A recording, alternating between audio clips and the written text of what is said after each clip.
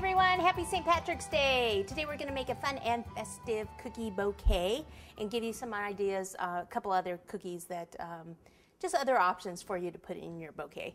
So first thing I want to talk about is the cookie recipe. We're going to be giving you that. I like that recipe because it doesn't spread a lot, and that's what you want when you cut out sugar cookies.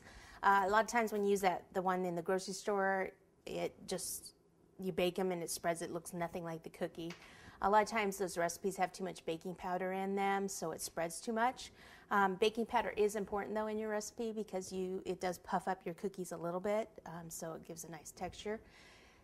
In the recipe also is lemon extract. That's something that you can omit from the recipe. You can use any kind of extract you want.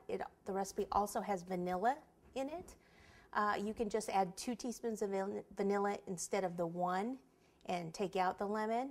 If you're going to add something like a stronger flavor such as an almond extract, then I would just add 1 teaspoon of almond, 1 teaspoon of vanilla instead of 2 teaspoons of the almond because it's a stronger flavor. So you can play around with that part of the recipe. As far as the flour and sugar and all that stuff, you need to keep that the same because that is what makes the cookies or prevents the cookies from spreading too much.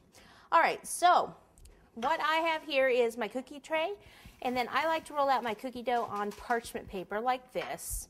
This is actually fondant because I used all my cookie dough. Whenever I bring it places anyway, it crumbles because it's just been out, too much. So we're just going to use this, just pretending that it's the cookie dough. So what I do is I take parchment paper and I put my cookie dough on top like this, and then I take a rolling pin and start to roll. Now if you want your cookies to be nice and consistent as far as how thick they are, then what you want to do, well, there's a couple things you can do. For thicker cookies like this, we need these to be thicker because they're going to go on skewers or sticks. You can take 2 dowels on either side of the dough and roll until you can't roll anymore, and then that makes a nice thick cookie so that you can insert the stick. If you're going to bake just regular cookies and not put them on a stick, you can use 2 skewers because you'd want them to be thinner.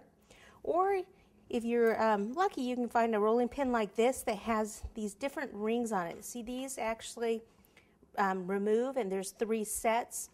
So this one is good for just roll out cookies, and then the next size up is good for the cookies on a stick, and then the next one is real thick, and that's usually for biscuits. So you can just roll until it stops, and then cut out your dough.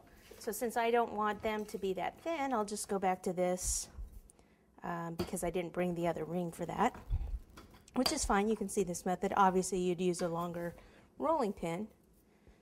Okay, but see how I let that, because it's a short rolling pin, down, so then I've got a groove. But this is pretty much flat. You can't roll any thinner, so that's nice and consistent. So what I do is I try to get my cookie dough all the way, out as far as I can, whatever is going to go on the tray.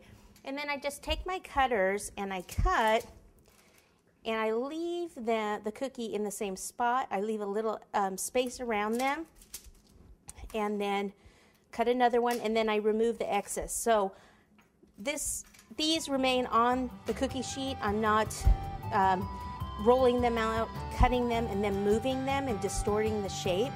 I keep them in the same shape by doing this.